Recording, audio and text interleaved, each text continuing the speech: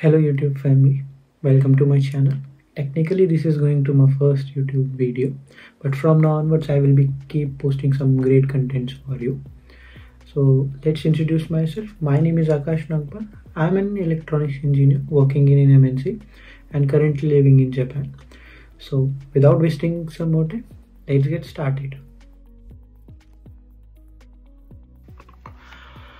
So guys, in today's video we are going to build a very basic IoT application for our microcontroller. So we have in this video we have used ESP32 NodeMCU Development Board for the application. So here we can see a basic pinout structure for this particular board. So I will be attaching it for you guys in the description. Please check it out. And before getting started with the actual development of the IoT application, we need to do some few steps for installing the board into the Arduino IDE. So go to the Arduino IDE, open the preferences, and in the additional board manager URLs we need to paste the URL for the ESP32 package. So here I have already copied it and just pasting it here. So for you guys also I am attaching it in the description. Please check it out. So after adding this, so we just need to go to the tools, board, and the board manager option. So in the search menu we just need to type ESP32, and in my case it is already installed, but you haven't installed it, then please install it. So after the installation we just need to test some basic program whether the installation is correctly done or not. So we'll just simply run a program for blinking of LED to test it.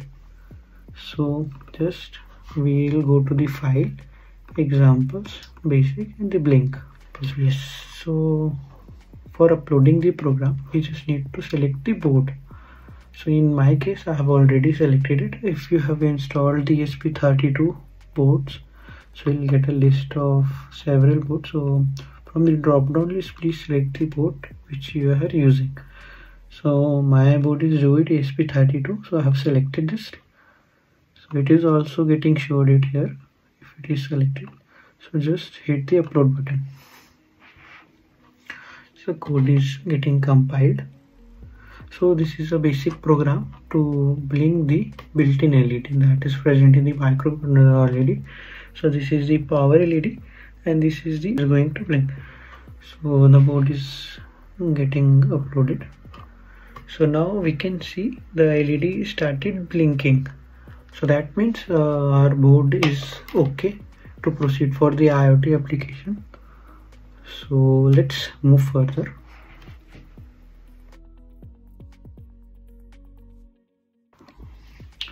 So for getting started with the IoT application for our NodeMCU controller, so here we are using SINRIC Pro for the communication, we can say.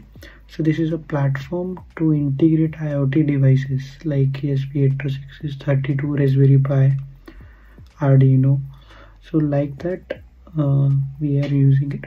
So first we can sign up for this particular website. So for 3 devices it is free, and above 3 there is a charge $3 per year for per device. So for the trial basis we'll go for the free account.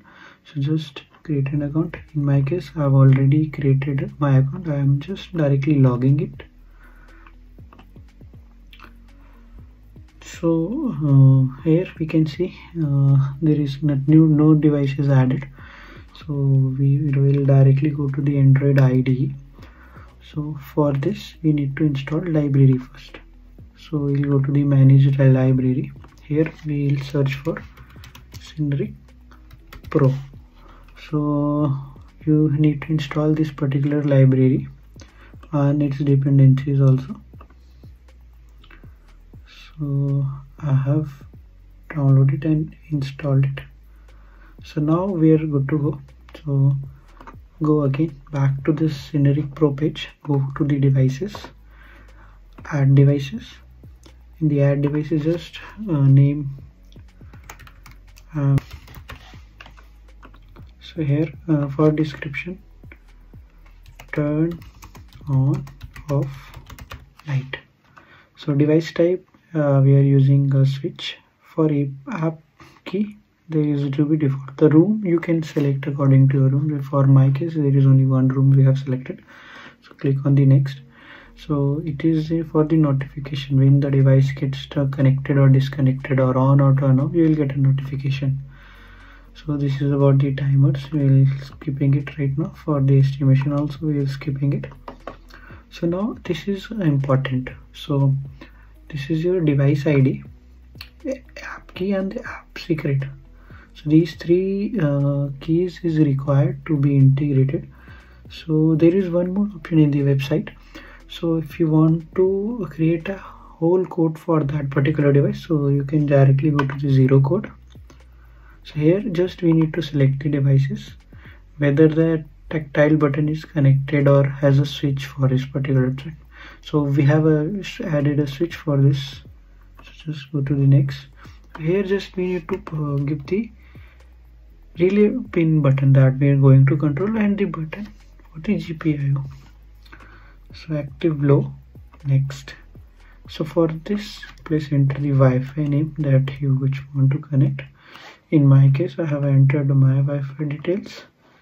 If you want to enable SDK logs, then you can enable. Else, you can just directly go for the download button. So after downloading it, just unzip it.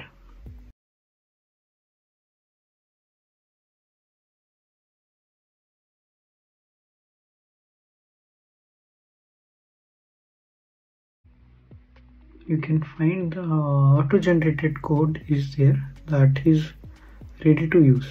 So all the Wi-Fi credentials, app key, secret key is already there in the code. So what we can do, we'll directly select the board.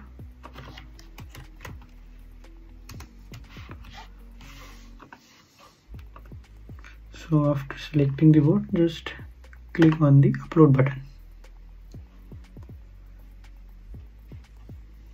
Once it is uploaded, then we can able to see in the serial monitor whether the board is getting connected to the Wi-Fi network or not. So just go to the serial monitor.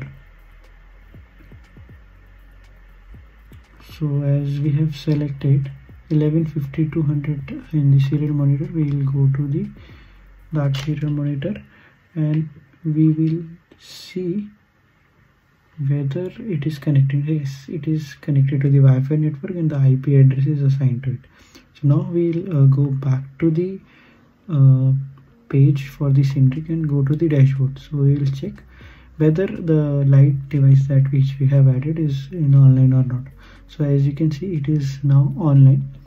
So just we'll try after pressing the turn on switch. Yes, the light is getting turned on, as you can see. By turning off, it is getting turned off. So similarly, we can try for up to three devices. Just I will add it.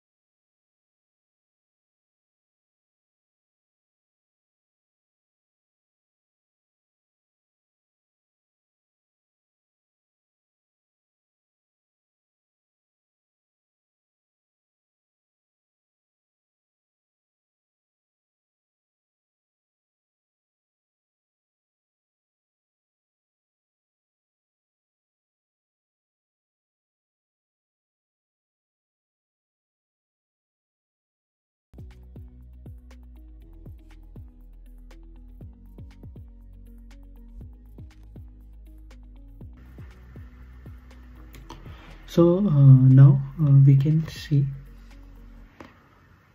here all the three lights is enabled, like it is in the off state now. We'll try for the blue light. Okay, blue light is getting on. Now we'll try it for the green light. Green light is turned on. Now we'll try it for the red light. Red light is turned on. So yes, so now we'll try the same thing with the help of mobile app also. So let's see. So here also we can able to see all the three lights are there. So we'll just see.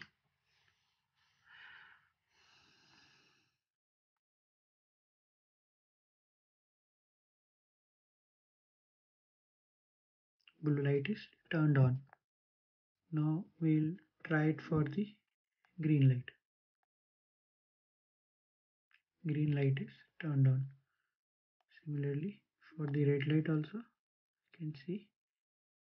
First we'll turn off the green light. For the red light also, see, it is turned on.